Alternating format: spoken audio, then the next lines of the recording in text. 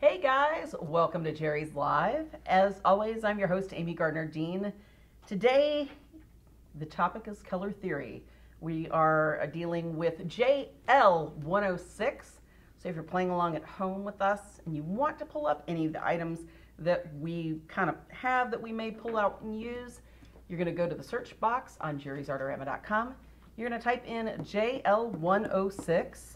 And that's going to pull up that entire supply list that we've got there. So there's a brush you see, if you see a certain color of the Charvin paint that we might pull out, anything like that, then you'll know where to actually find the item rather than have to search the website. So today since obviously we're Color Theory 301, it's kind of like college courses. You got the 100 level, the 200 level. 300, we're kind of taking it to a different level. This is more for those of you who've seen the other two episodes. It's not that you can't watch this first, but I would definitely suggest going back, seeing those other episodes, because kind of a lot of what we're going to talk about today will make a lot more sense. So we're talking about color schemes, and we're going to talk about color psychology. Now, it was funny, in the comments on one of the other episodes that we did on color theory, somebody said, there's no such thing as color psychology. Well, Carl Jung, yeah, he actually was one of the first pioneers in developing the idea of color psychology and what types of things kind of people, I guess, relate specific colors to specific traits. Different kind of symbolic methods of color that we use, like a bride wears white, right? Guess what? In Southeast Asia, a bride actually does not wear white. A widow wears white. So color can actually have cultural connotations too. So if you were doing artwork specifically to go different places, let's say you're going to have a show in Australia. I mean, not all of us are going to do that, and some of us may not be doing that at all.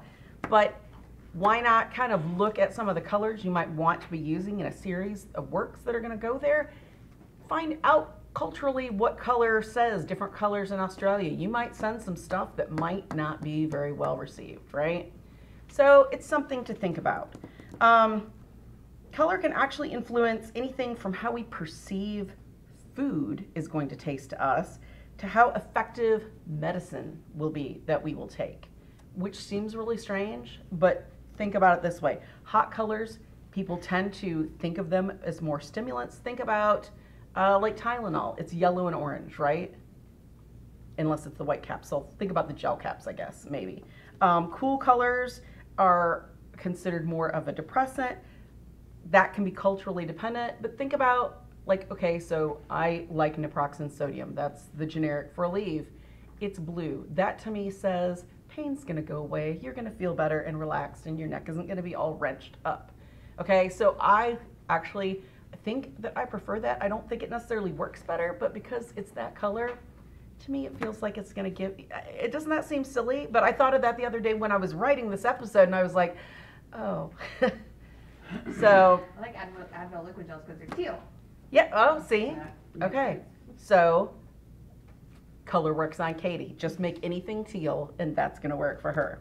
Okay, so let's start looking and talking about some of the colors. Now, I'm going to say real quick, we've had a couple people that, and I think some of our newer viewers, that complain about that I'm going through a lot of things that seem like a lot of talky and not as much dewy.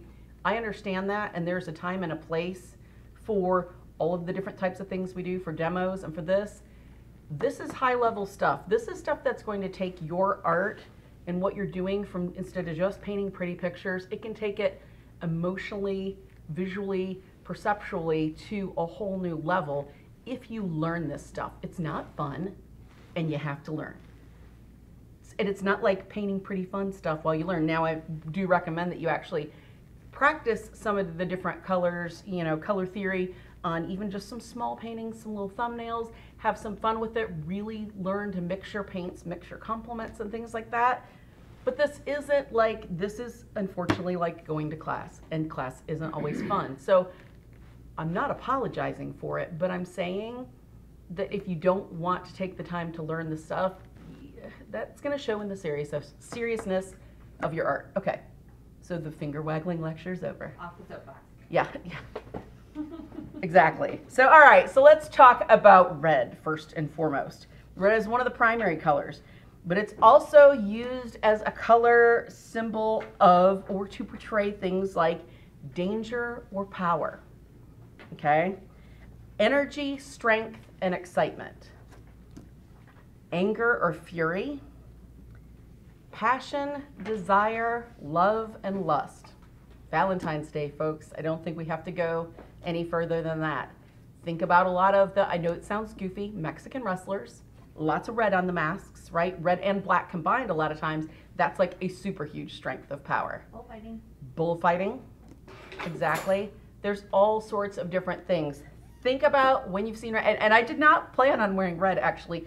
I'm debuting a dog show outfit to make sure it's comfortable for next weekend. But then I was like, so hey, there's red. Danger. No. So red does the following actually to us when we look at it, different shades, without us psychologically realizing it. It actually can enhance our metabolism. It can raise blood pressure just slightly and respiration rate, medically proven. So that's something that where color is having that kind of effect on us.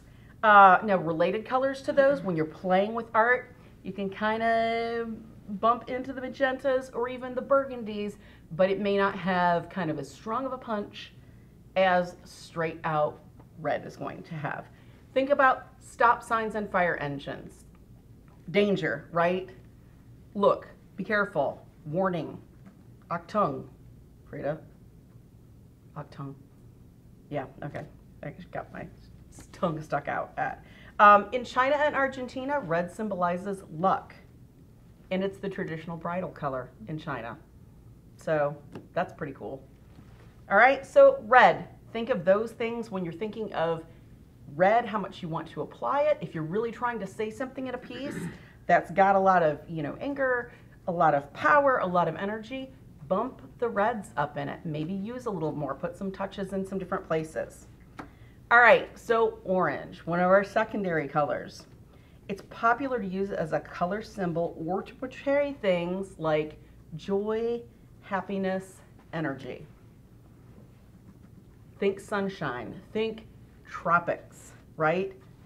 How many, when you're walking down the laundry detergent aisle, how many of the things are either in a sunshine, like yellow-orange, or in straight-out orange, or in a red-orange in the containers, right? That's saying, oh, laundry's fun. It's going to be like a tropical vacation escape. I don't think that, but I do feel better about buying something that's brighter, happier colors for something that's a horrible thing that I have to do, right? Orange can also be used for like flames and fire, but that's also energy, right? Orange represents culturally enthusiasm, creativity, determination, stimulation, encouragement. Orange is sacred in the Hindu religion, so that's a sacred color for them, kind of like blue is for Christianity. And Buddhist monks wear orange. Okay? Yellow, it's a primary color. Popularly, it's used as a color symbol or to portray things like honor and loyalty, cheer, sometimes happiness, also though, cowardice. How many have heard the yellow-bellied thing? Like if you're watching a Western, you're just a yellow-bellied, whatever. It's basically calling somebody a coward, which why is that and what did that come from? I'm not sure.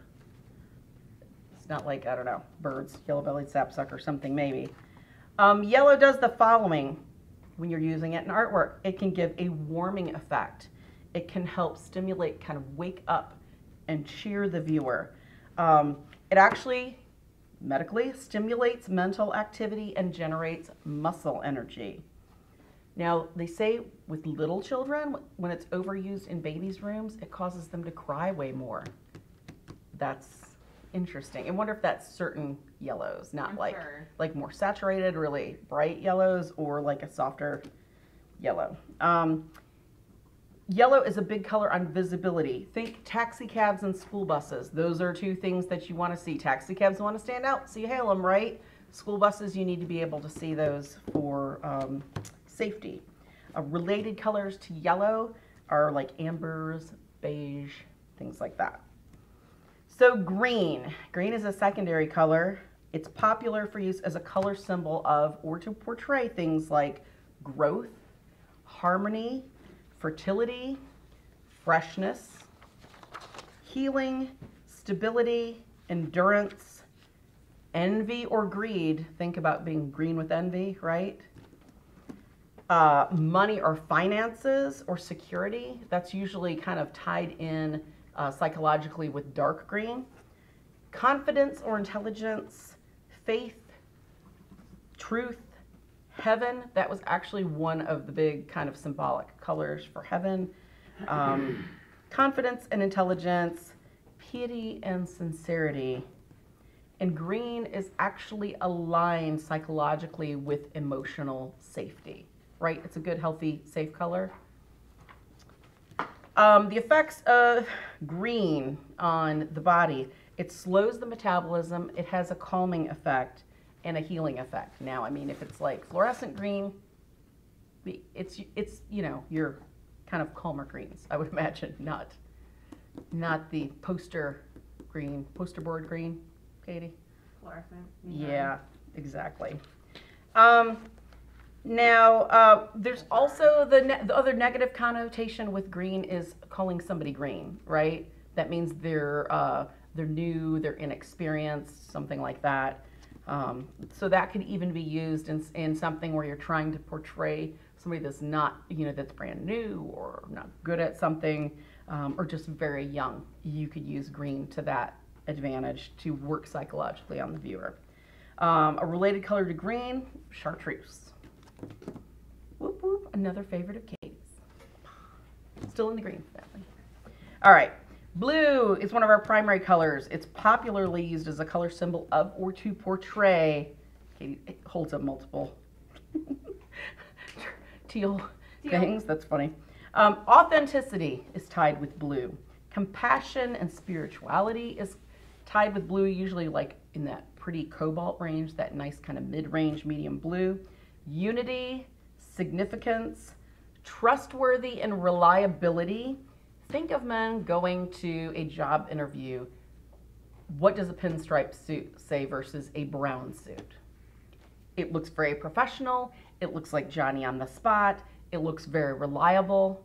It's very clean, right? Blue's associated also with peace and relaxation. Okay? The effects that it has on the body are relaxation, tranquil, meditative, calming. Related colors, of course, Katie's favorite, teal and turquoise. Now, blue can also be in some cultures symbolic of heaven, and the Virgin Mary, if you've ever looked at any medieval art, no matter who's doing it, you always see Mary in blue. It's pretty much that really beautiful cobalt blue, right, Katie? Mm-hmm. That is just traditionally what you expect to see her in. So, so if you're trying to do something religious, if you're trying to make something have that effect, utilize that blue. I had a piece, but I couldn't really bring it in. There's doesn't really fit with the genre of, yeah, there were not enough Post-its to cover naughty bits. All right. Violet and or purple, for you purple sayers. I don't like the word purple. So, all right, popularly used as a color symbol of or to portray royalty or nobility, which I guess are kind of the same thing. Power and ambition, luxury, wealth, extravagance. It gives you that stability of blue with the energy of red when you've got those together to make violet. Purple has been associated with, historically, magic. You always see magician's robes, or like Merlin is always in, like, it might be more blue violet than violet, but you see him in, you know, his wizard's robes. Wisdom, dignity, and mystery as well.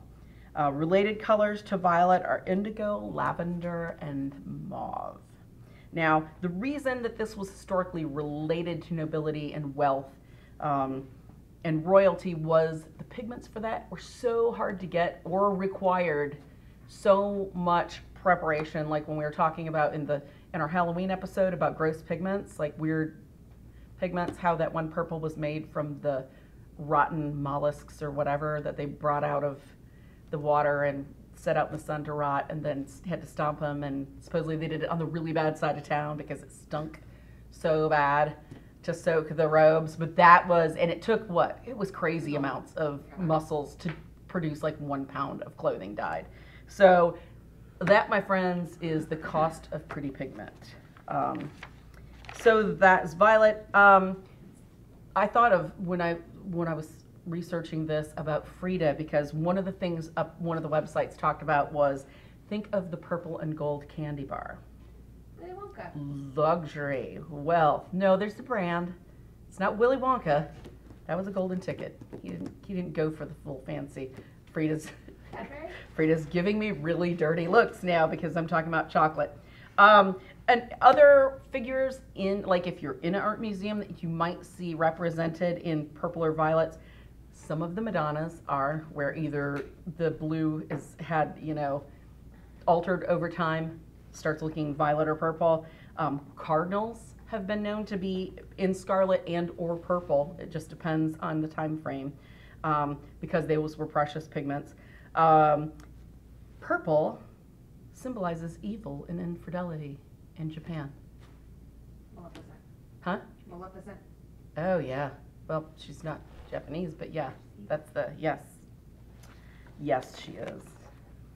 All right, but she's royalty also, because wasn't she a queen? Mm-hmm. Maleficent was a queen, so right there. All right. Pink, although to me this is a little bit of a color stretch, I'm going to allow it because basically it's red just knocked down as a tint. So it's got some color connotations of its own. It's popularly used as a color symbol of or to portray gentle or pure love. You got your red, that's your passion and your lust and all of the come over here, Pink, it's gentle, it's kind, it's sweet, it's tenderness, it's nurture, vulnerability, youth, innocent, sweetness, hope, and optimism. Pink is used for. It's also used for femininity. So anytime you're looking to kind of bring a painting down, to give that tenderness, think of Mary Cassatt and a lot of her pastel paintings. Lots of pinks, all the mother and children, lots of pinks. It's all very soft, very muted, beautiful colors.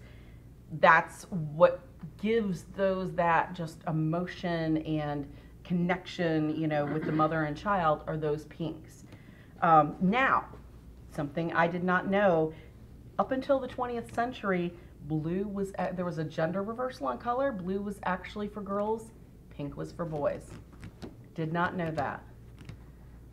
Amanda looks very unhappy. No, I'm fact checking. Okay.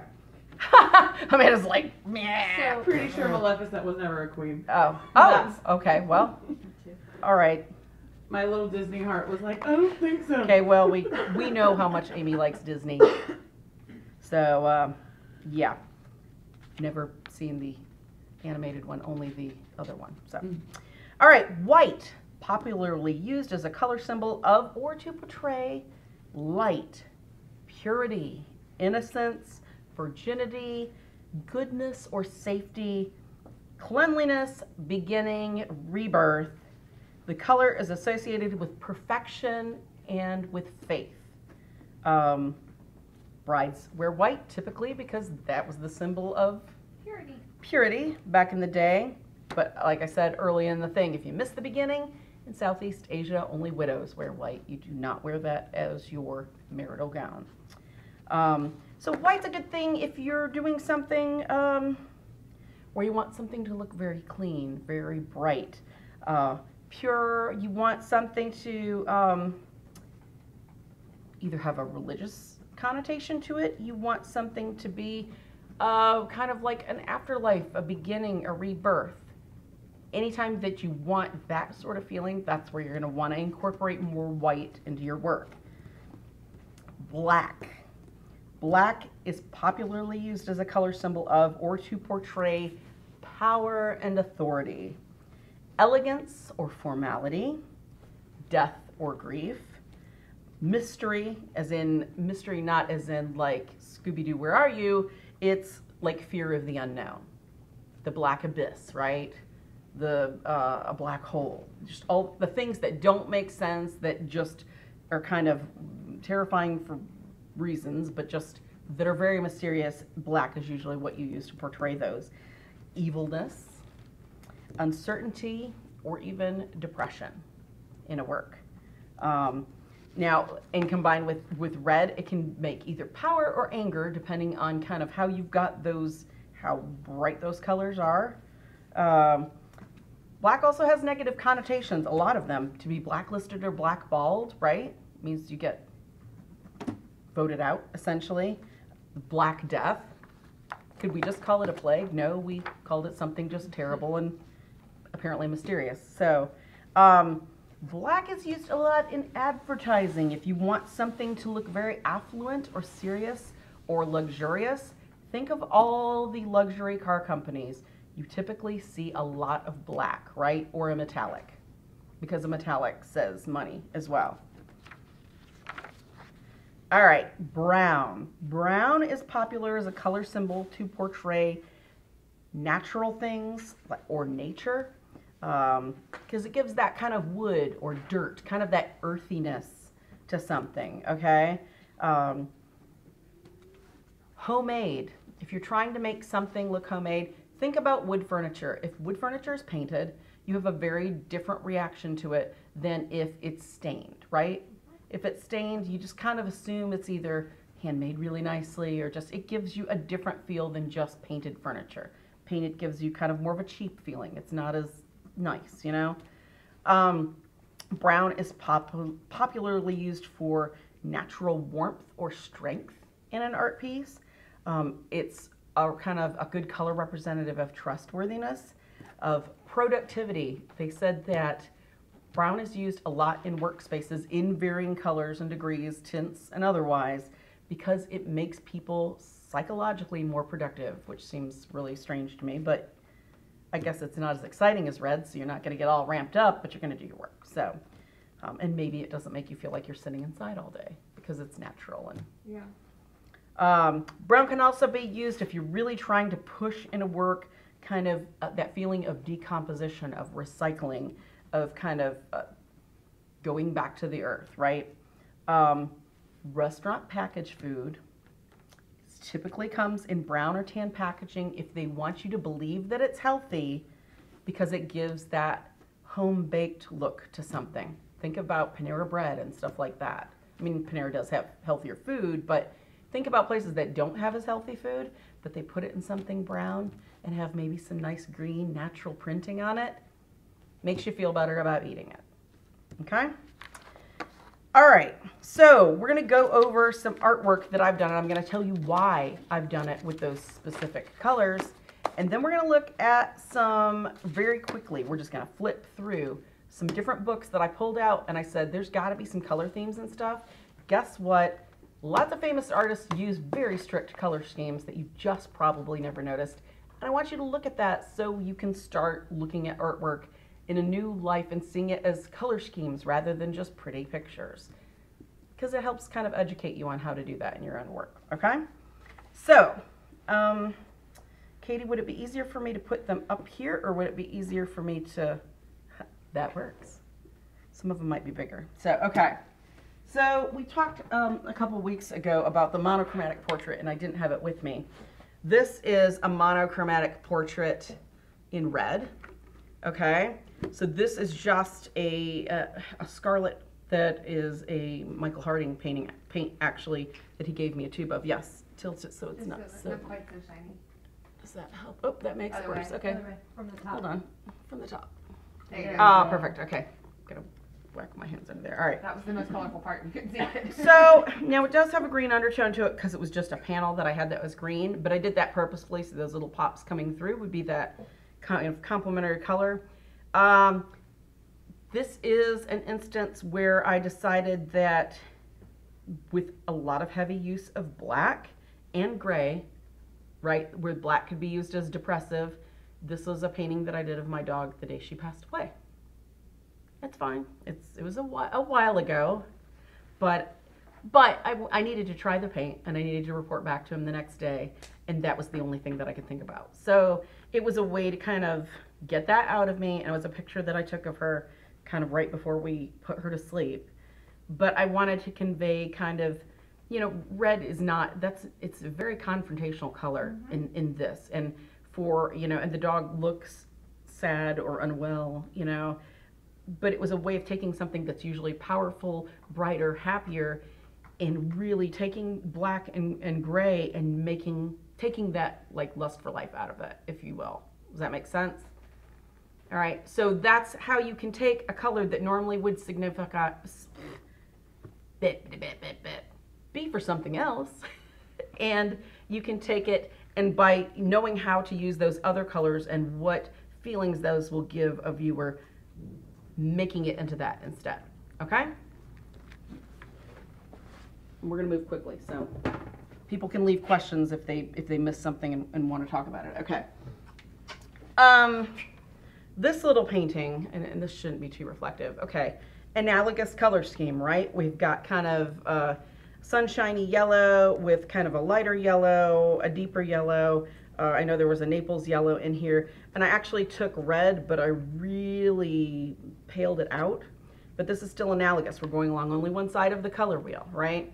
And then I've got a little bit of some red, burnt sienna in here that's very ghosted out, and then a little bit of burnt umber in here. Why did I not make those brighter? Why did I not make that more kind of pop? It's because it's a dead bird, okay?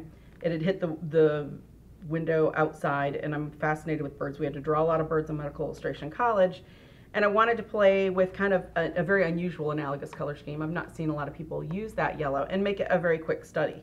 So in about 30 minutes, I painted this little bird, wanted to take a lot of the life out of it. So that's pale pink for a reason. Its feet were much brighter, but I wanted to kind of, I guess, take the living out of it so that it looks very, other than the pose, it looks very dead, right?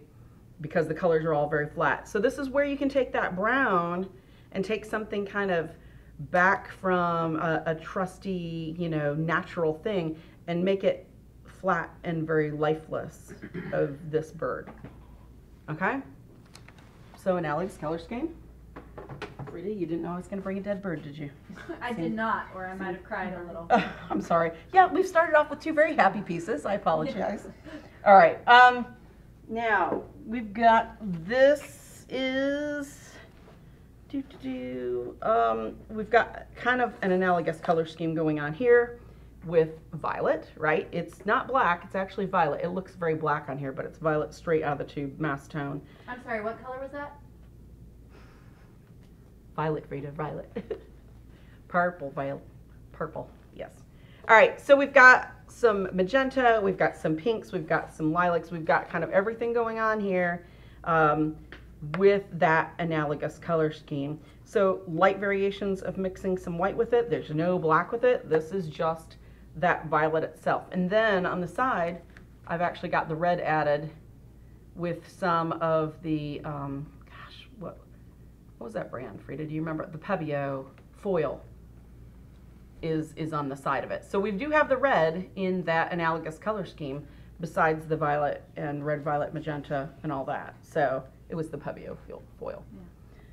So that's an analogous color scheme. Now, what I was going for there was just kind of that, kind of wondering what's going on here with this kind of scene. It's a self-portrait, but it's I noticed my face was only in light in one spot and in darkness in the rest, and I really liked it, but then I played with making it kind of, I did some with blues and I did some with the reds to see what feeling each of the colors would give it, and kind of what feeling that outline of the magenta would give it.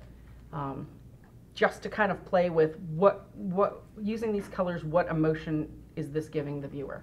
So this isn't even necessarily a purpose. The purpose of this was to try this color variation together. All right. Now we talked about triadic color schemes before. I'm going to show a couple different ones. Let's slide this down. So this is a triadic color scheme, and we'll show one that's very basic in a minute. We've got a nice quinacridone red here in the background. We've got our blue, and we've got our yellow. There is yellow in all this. It's been toned way down with black or with some of the blue. You do see a little bit of green, but that's still using just those, you know, that primary or triadic color scheme. It's got the black. There's some blue even in the feathers. Now, wow, that turns out really black on the camera, doesn't it?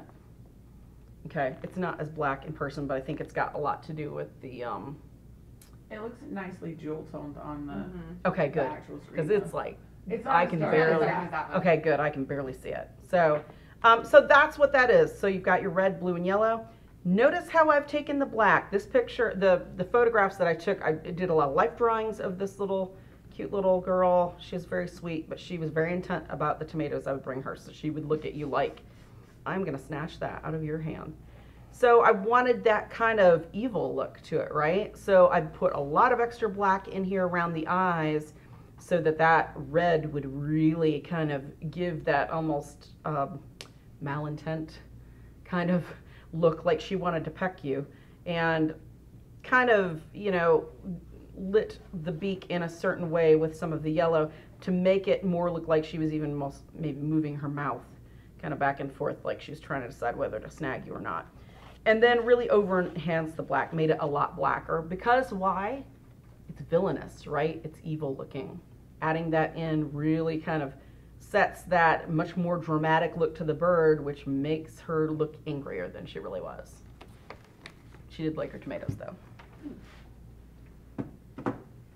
All right, then let's see, where's my, so same color scheme, but see, used very differently, much happier, lighter, almost more pastel with the red, blue, and yellow there.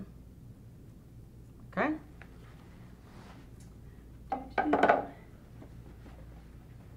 The watermelon we did.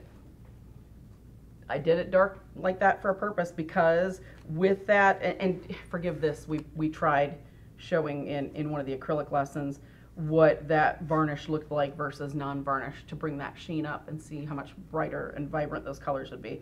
But see, we've got the red, we've got the green, we've got the burnt sienna in here, which is just that natural pigment red, and then we've got the black going on there. So what kind of color scheme is that? Complementary? What, Frida? All right. I'm just giving Frida heck because she's picking on me. She knows. And I'm gonna be in trouble when we're done. All right. Let's see. Oh, we've got one more. Okay, so this is a much more extreme. Do I need to explain first? Okay, so the naughty bits are covered with Post-it. Please don't laugh. But this is a painting that we've got here. All right, so what we've got going on is probably mostly considered a split complementary. It started out as I really liked the red. This was actually a throwaway canvas that they'd done a demo on, and they painted red velvet, and I really liked what it looked like, but I didn't like the colors. So I played with it and tried to make it look more like veins and kind of this very angry landscape, and added the orange and everything and the yellow, and it was just going to be analogous.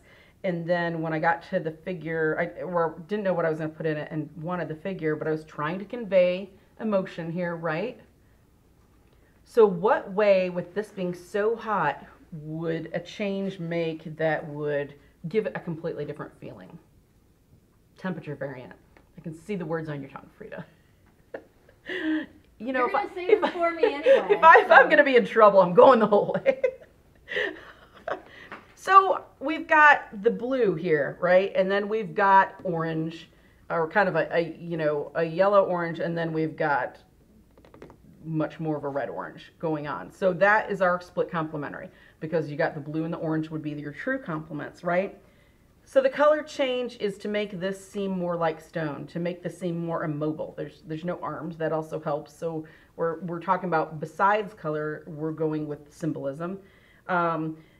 So we've got that color change that really plays together. Now, what makes this unusual is typically the rule is, it's not necessarily a hard and fast rule, but the unbroken kind of rule is you use your cool colors in the shadows and your warmer colors as the highlights, typically. But that's what the reason I chose to do this is it makes it more confrontational. It makes it more uncomfortable because of the fact that it's kind of breaking those rules that you're used to seeing. You don't know why when you're looking at it, if you don't know anything about color theory, why it seems really odd, but that's what it does, okay? So, all right. Does anybody have any questions so far on these? Okay, so we're going to start going through, if they have them, holler. We're going to start looking at some books really quick. Yes, Frida. Sorry. I have a question. Okay. Well, Jeff Barlow has a question. Okay. He would like to know how you can tell which color in a color scheme is going to be more dominant. Is it the amount that you use, or is it the way the color attracts you that makes it more dominant?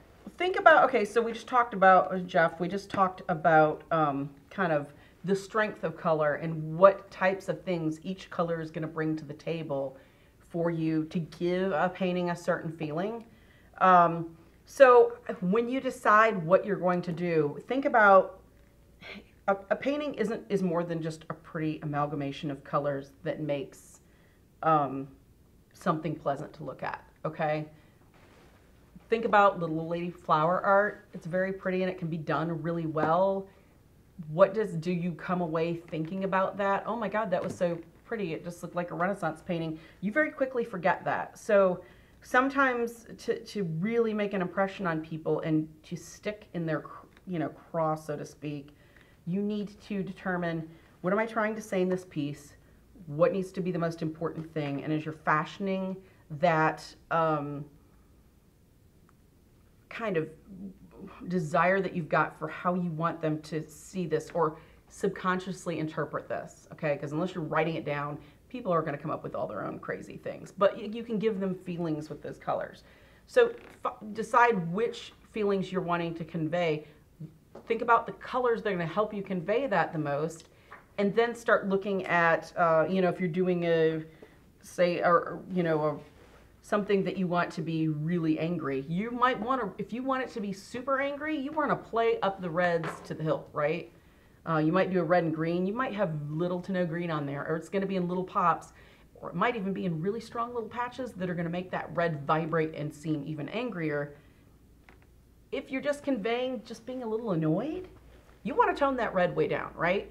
You don't want that red to be like punch you in the face, Mexican wrestler mask. You want it to be much more relaxed, but not that pink that's going to convey kind of the contentment and that, if that makes sense. So the best thing you can do is do little thumbnail sketches with color. I use watercolor a lot, even though I tend to work in acrylics and oils. I use very saturated watercolor, so I can very quickly see how much to kind of pop something up, or I don't like this red-green color scheme for what I'm doing. Let's try it with this. Let's try it with this. Let's try it with a split complementary. Play with the color to get those feelings of kind of what you're wanting to do with it. Also, when we go to talk about composition, that's where you play with composition too, are in those little kind of thumbnail vignettes. Because better to do a whole bunch of little ones of those and it only take me maybe 5 or 10 minutes for each one if you're being kind of diligent about it, then work on this great painting, you've invested 4 days into it, you go to get a cup of coffee and really stand back and look at it, and you're like, that composition is horrible, and what was I thinking about the color? Okay? Is that good? Are we good? Any other questions? Okay. All right, so we're looking at Van Gogh first. And I've picked artists that, there's so many other artists to go with, but these are ones that you can go on Google Images, type in that name, and pull up a bazillion, not a bazillion, but you know what I mean, ample paintings to look at the colors of. And this is what I want you to do. This is what makes you as an artist better and have a better eye for color, is looking at other people's work, not just as, wow, look at that painting, as what colors were they using? What feeling were they trying to convey? What is this saying to me? Okay? Ready? Okay, so I might have to tilt these a little bit. So we've got a complementary color scheme going on. What do we have? blue and orange, right? So we've got that complementary color. He has some other colors, but those are colors you could make by mixing the blue and orange in there. He might have added a little here and there, but for the most part, overall, this is a blue and orange complementary color scheme. All right? What is that saying? I think it's tranquil and looks, he's got some energy going on here with the red, but he looks very relaxed and kind of in the moment, right? In the painter's zone. All right. Again, blue and orange. There's a little bit of red in here, so you could say this is kind of with the, you know, yellow. It could be red, orange, and so it could potentially be considered a split complementary, where it's going across and it's going, instead of orange, it's doing the yellow, orange, and the red, orange. But that's a really fantastic example of that color theme. This is beautiful. I'd forgotten about this painting from him.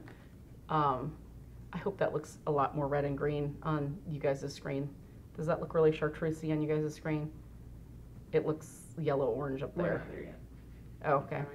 All right, so this is a great red and green piece that I just love of his. It does have a yellow book in there, but that's a pretty good deal. And I've not really seen anybody work a lot with oleander, so Yeah, that's it's more pretty. chartreusey. Okay, good, because that's a beautiful piece in that screen. All right. Analogous color scheme, right? We have a little bit of some lighter kind of greens, and then it's going all the way into blues through the blue greens into blues. It's got some really nice indigos in here as the shadow instead of black. But what I love is he's gone back in to really highlight that blue and give it energy. Remember how orange is that sunshiny energy, right?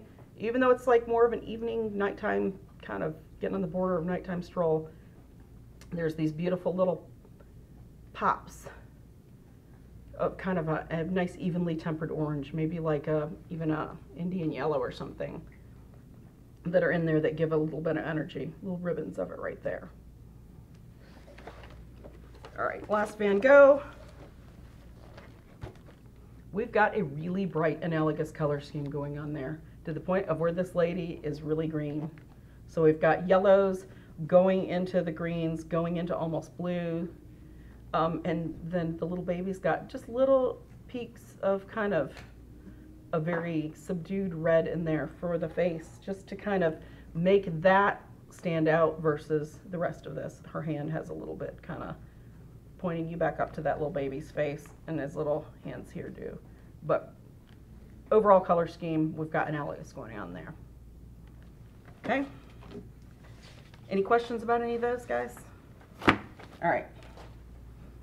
Moving on to the next artist, Georgia O'Keeffe. You can have a field day with her and color theory. Okay, this one here with the leaves, oops, sorry, I got a K. Monochromatic. See how we have a nice scarlet, and then we've kind of, there might be a little bit of burnt sienna in here with this, but otherwise you can see the red kind of tinted or down with a little gray there. All that nice red, black, and white in this picture. Very nice. All right. Next one, we're looking at the yellow one. Got an analogous color scheme here. This is my absolute favorite work I've ever seen of hers. It's in the Art Institute of Chicago. Beautiful work, and it's not very large. So I was surprised after seeing some of her other work. The vibrancy of this, and it is lemon screaming, punch you in the face yellow in person. I'd never seen anybody use that much yellow where it just didn't look off the rails. And it was just so remarkably done. I used very little yellow, and I went back, as when I was in college, and painted in yellow for forever, trying to like figure out how the heck she had done that, where it came out that successfully, but you could still see this kind of little bits of green for the veins and stuff that weren't kind of overkill. Too much, you know, too much vibrance playing off of each other. It was just so masterfully done. I was incredibly blown away by that. All right. Beautifully done blue and orange complementary color scheme. See how we've got the little twinges of it kind of, that's very muted on the pelvis bone. We've got that little strip. It's just like little blush bits of kind of almost a salmon in there. Just remarkably done. And really, when you see these pieces, especially from kind of this series of things in person, you realize just how much color theory is in that. Something she's not as known for, but it's a cityscape, which is what? Another blue and orange composition, right? See, we've got the little, some of this is burnt sienna, but it still kind of plays into that. It's a kind of a warm earth tone, orangish red. All in here, softened up in here. Just this beautiful kind of, without even realizing it, that's what you're looking at. That gives a lot of strength to a piece that otherwise might not look as successful.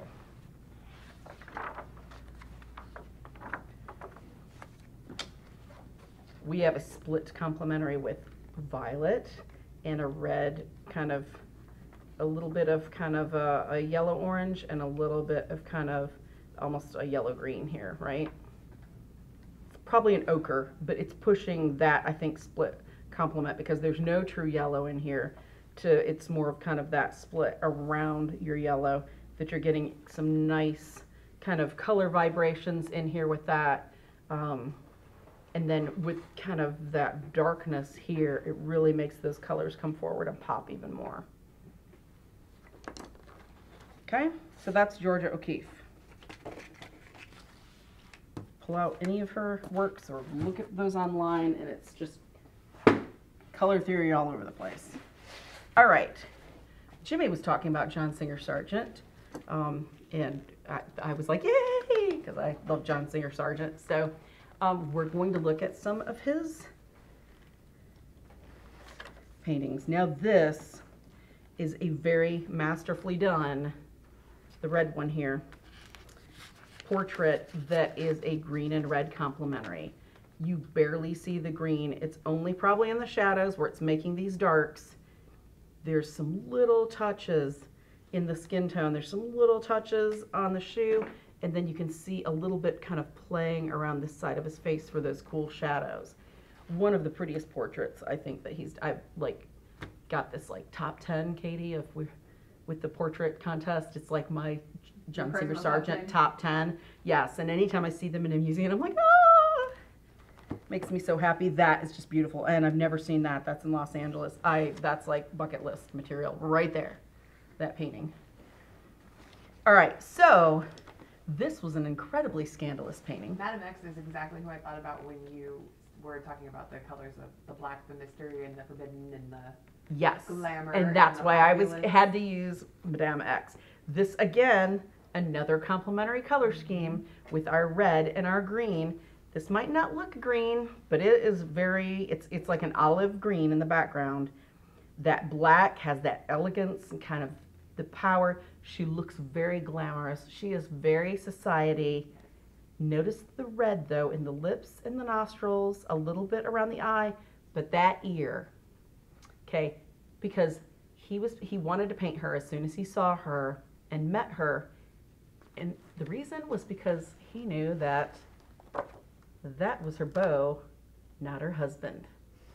Dr. Pazzi, she had an affair with him, yes, and so that's why he did the red ear, was just because that was considered very scandalous, that was considered very sexual at the time, was that little bit of red with the red lipstick, and then you can see her hands are more red. So that was a very, this piece was very talked about, very big to do. Change your strap. Yes. It was so scandalous. And that was, when I went to the Met for the first time, I did not look to see what was where because I didn't want to know what excitement I was walking into, because then I was afraid I would like run to go see some stuff and miss a whole bunch of other things.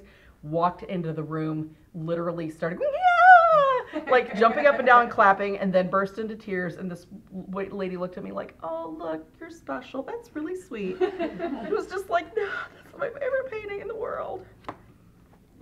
This one as well is in there.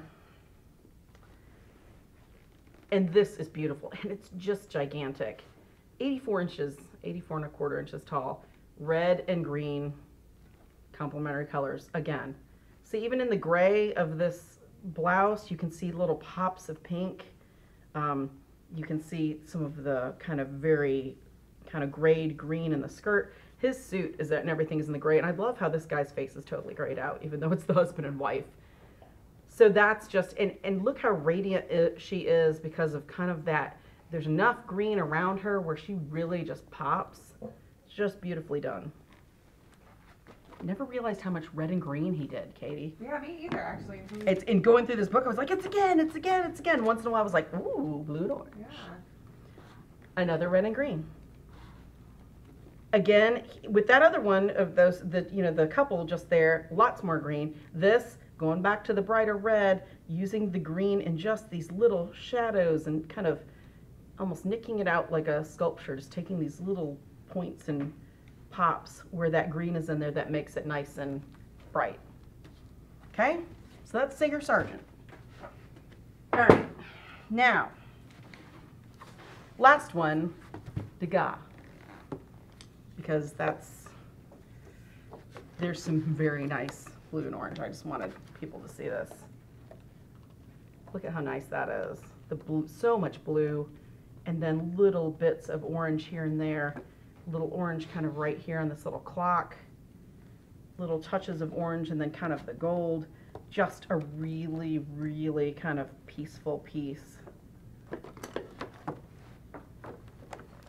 This oil works. We're going to look at one of the pastel works. Again, blue and orange. Look how nice that is. Those rich, rich blues. Almost into a little bit of a blue-violet here. You can see some really pale, kind of almost salmon-y colors drawn across. Just very, very pretty. Then, talk about monochromatic. Look at that. Isn't that beautiful? Yeah. And that's an oil. No, there was only one pastel in here. We all know of Degas from pastel, but he does some beautiful oil work. And that is just...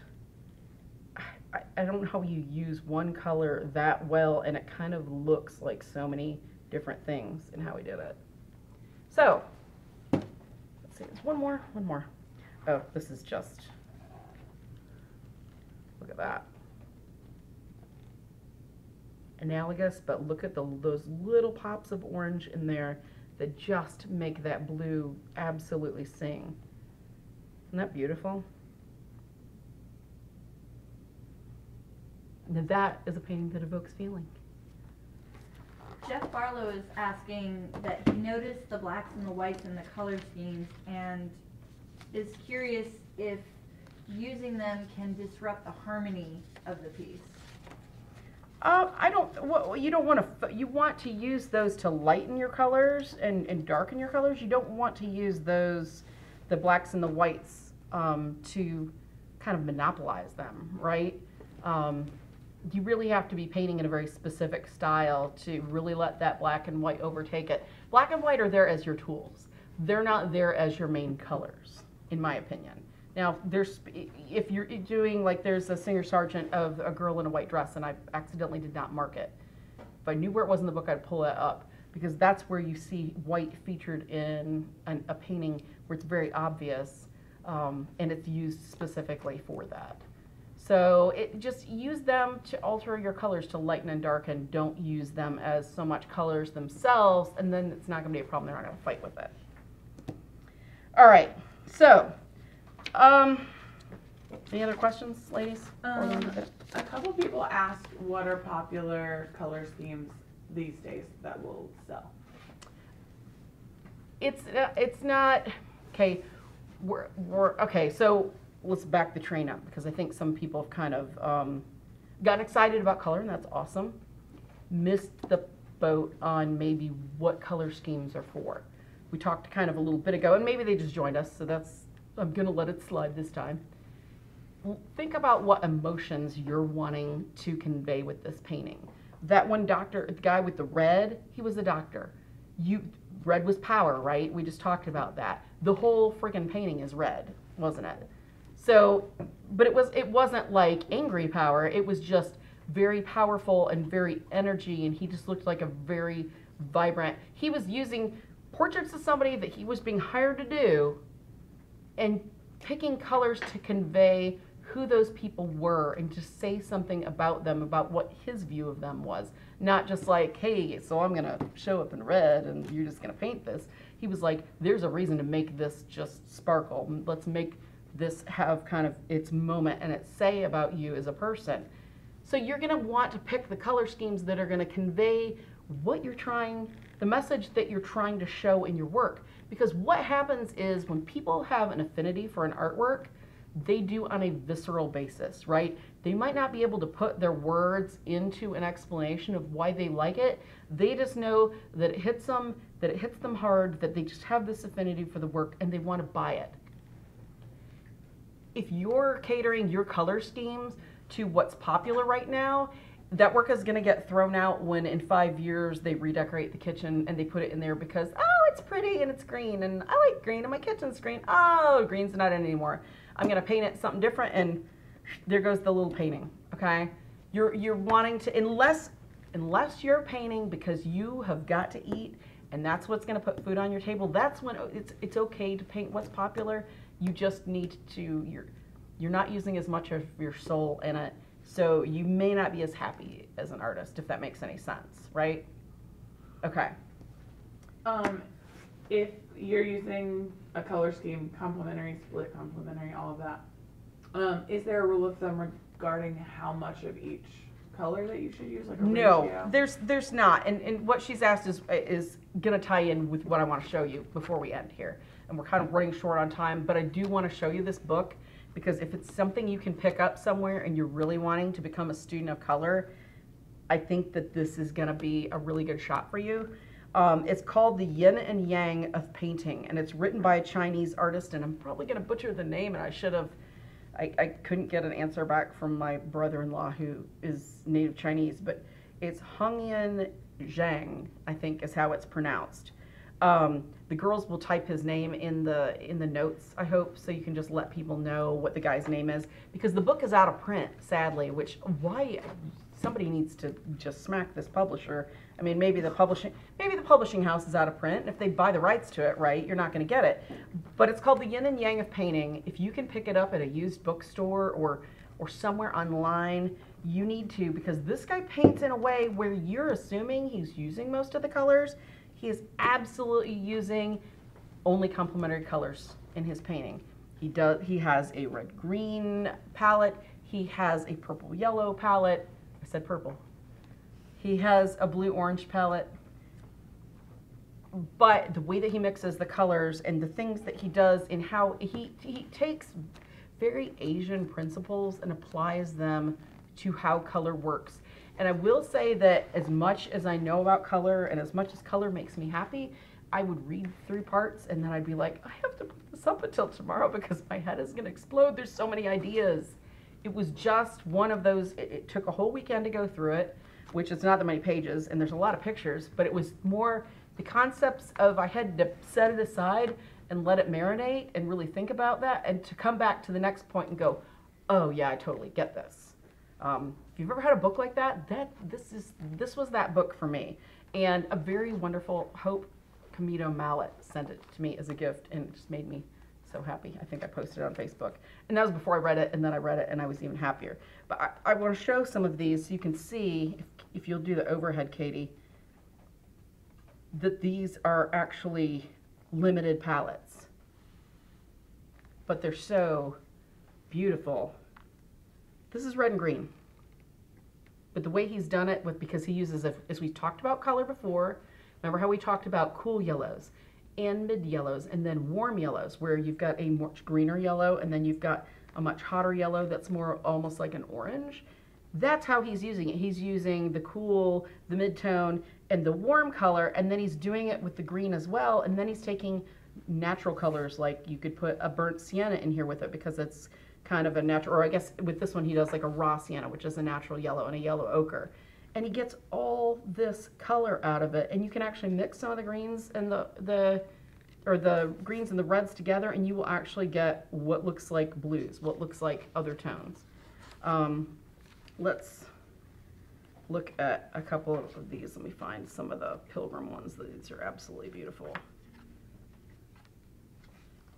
okay, this is a really nice one, not the Pilgrim ones, but this is a blue and orange palette here. You would never know that looking at it. But look how beautiful that is. And he talks about how the shadows and the highlights are that yin and yang, right? He assigns them to color temperatures. He assigns the yin and yang to colors themselves. He spent some time studying in Mongolia, and this is a red and green color composition. But look at that. You would never know. It looks like there's blues. It looks like there's other colors in here, but that is just using that stuff on his own. Did he start this way overnight? Did he put some colors on his thing and was like, yay, I've mastered the red and green color palette? No, he did it for a long time, but it's showing that you can actually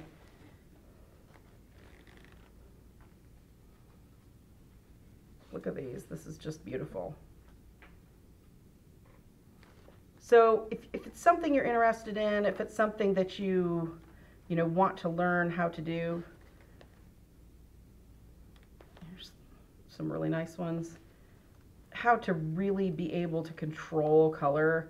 These are just beautiful. This is the blue and orange palette. But look how nicely that plays together. All right, so after reading this book, I decided to take to try it myself to see, okay, this is where I'm using the colors more boldly. This is where I'm actually taking the green and trying purposefully not to make it look like there's green in that. All these colors, this is only warm and cool reds, and then kind of the warm and cool greens and those midtones, and a little bit of black and white. This is obviously the violet and yellow palette, but look at the nice tones in betweens you can get that really read more as grays, that really read more as browns, that really in some of these places read more as kind of like blues. That was reading the book this weekend, and that was trying a couple of these out just to see kind of what it would do and how it worked. This was the first one, second one, third one. Felt like I was starting to kind of get the gist of it. So you can see that progression. Does anybody have any questions? Now, good cheat sheet charts are the magic color mixing guide back here. Ooh, sorry, knocked over painting. So you've got that to kind of help you and to be able to see if you get some of these specific colors that you want to use a palette like that. You can look at them and see with those other colors that you might be using what your colors are going to come to be able to kind of know ahead of time if you don't have a lot of time to mix, or you tend to be a very impatient artist, which we all are at a time, but for the learning curve you need to kind of slow down and take a breather and do that. And then another good one is the Magic Palette, the little hand color mixing guide, because you can actually see what these colors look like with just the color itself, adding black, adding white. So you can kind of start seeing where that's going to help you pick. If you pick, some of these colors specifically as your color palette, you'll have a better idea of where you can go and what you can do with them. All right, are there any further questions?